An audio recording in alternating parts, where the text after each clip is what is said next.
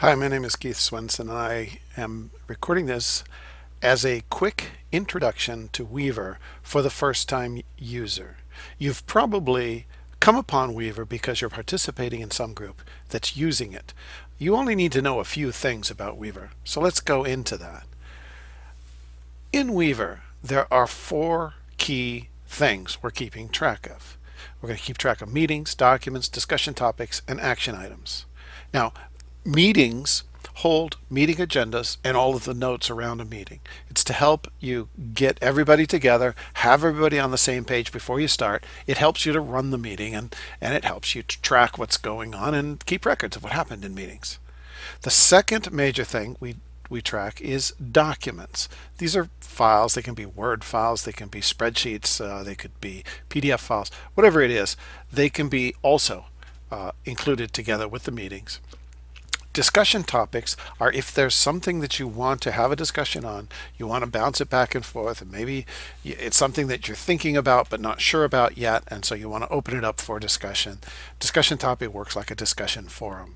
And finally, action items. This is your to-do list. These are things that need to be addressed. So all of these are held together in a thing called a workspace. So there will be a lot of workspaces in the system. Each workspace has a set of people, groups of people, who can access that workspace.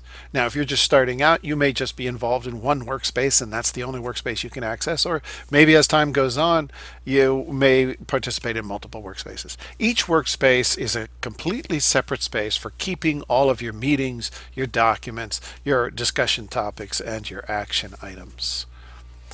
Now, when you see this, I'll give you a demo in a moment, but when you see the user interface, you'll see a set of navigational items on the left-hand side of the screen. And so under Weaver, if you ever get lost, click on Front Page. Front Page gives you a high-level summary of what's going on in the workspace. It's got all the latest action items, the latest things that have happened, and then from there you can get onto some of the other parts of the workspace. But again, back to those four main things. Meetings, it's right there. The meetings link will take you there. The topics link will take you to discussion topics. Documents link will take you to the documents objects. And action items, of course, will take you to the list of action items. So let me show you what this looks like. So here's a workspace in Weaver. And if you want to see a list of the meetings, you click on the meetings. And that's what you're seeing here is all of the meetings. Some of these were run in the past. Here's one that may be run in the future. If you want to see what the meeting's about, you click on the meeting. This is going to show you the overview of when the meeting is, where it's going to be, and it's also going to show you here a representation of the agenda. So using this agenda, you can plan for what you're going to talk about. If you click on the title of the agenda, it opens up and there may be some more information in here, some more details. This may be assigned to a single person. And as you know, when the meeting's being run, you can use this to help run through the meeting. If you are planning on attending, you can indicate before the meeting starts, you can indicate that you're going to attend, and you can see if anybody else is going to attend the meeting. So that's meetings. Discussion topics are, again, anything that you want to discuss about. It's pretty easy to create a topic. Just click there and create it.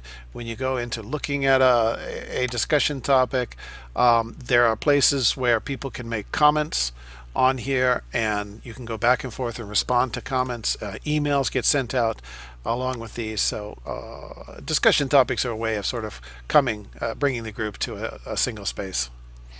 So documents might look like this, and these are a list of documents which have been put into the workspace for everybody to be able to access. If you click on the title of the document, you'll get to a download page. To access almost everything, you have to do a download of the file, and then of course you load it in as into your application that uses it just like normal. If you want to add documents, it's quite straightforward. You click Add Documents, decide if you want to upload, if you want to link a URL or attach it from Google Documents. But if you upload, it's quite simple. You just simply drag a document onto the drag field, and you'll get a place where you can describe, you should all read this before the meeting. So to get an idea of what relationship this has to do with anything else, and you click upload, and you're done. And so now it's going to list, it's now going to be there in the list of documents that are part of the workspace. The last thing was action items. So your action items list is going to contain a list of action items, whatever your group has been working on. You can, if you're assigned one of these, you can update the status by clicking on the status and say, I am getting this done. You can indicate green, yellow, red, depending on whether things are going well. So if you think it's going well, you can click that. You can also set, if you're tracking a due date on this, you could track a particular due date and save it down there. So this becomes a display where everybody can see the status as it's going along. Eventually you get to the point where you want to complete an action item, and you'll use this mark completed here. Another thing you can do is you can accept the action item. That just basically tells everybody else that you're working on it. And then later, of course, when you complete it, when you complete the item, it'll disappear from this view. You can see completed items by clicking the completed items checkbox up here. So those are the 4 main things in a Weaver workspace: meetings, discussion topics, documents, and action items. Now there's also a few other things that are less important, or at least you'll use them less often, but I'll touch on them briefly here. There's also a set of decisions. As you work through things with meetings, you'll be making decisions, and those decisions will be recorded, so you can click there and take a look at that. There's a set of labels. Labels can be used to help organize the documents and the discussion topics that are in there. And then roles are quite important. There's a list of people that are assigned different things. And finally, I mention here email. I don't have a menu item here for the email, but it's also an important thing of what's going on. Let me show you how those are. So this is where your decisions would appear, and these may be linked back to conversations that created them. It's pretty straightforward. If you want to see, there's a set of labels. Labels can be created and here, so that you have a set of labels to assign to things. Roles are listing the people here that are assigned to the various roles. If you're new to the space, you probably won't be doing anything with the roles, but you can at least see this and see who's playing which positions.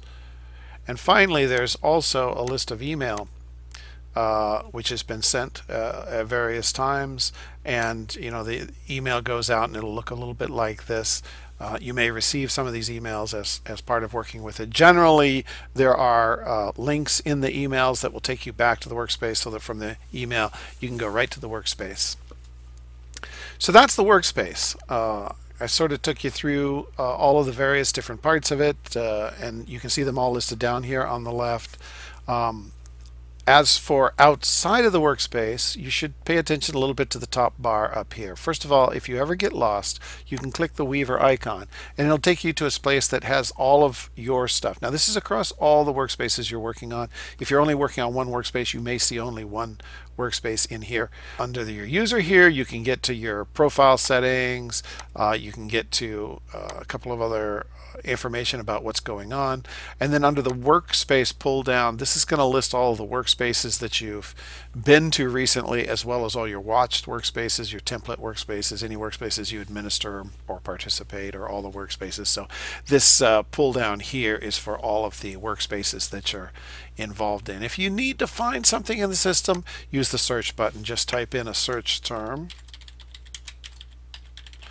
and click return, and it'll find whatever places where that term appears in across all of the workspaces that you participate in.